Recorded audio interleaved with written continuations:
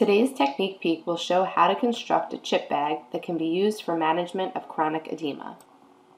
To start, you will need a piece of compressive stockinette, some cut-up foam of various densities, and a strip of kinesio tape.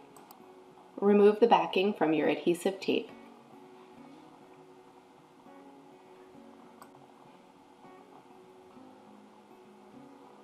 You can now place your foam chips in random patterns, trying to vary the densities and not place similar densities next to one another.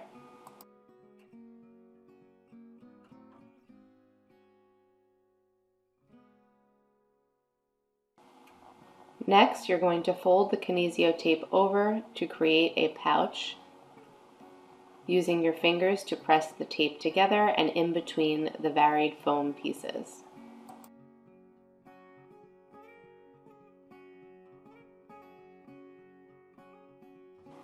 Here you can see a completed chip bag, which you will then place beneath the compressive garment over the area of chronic edema.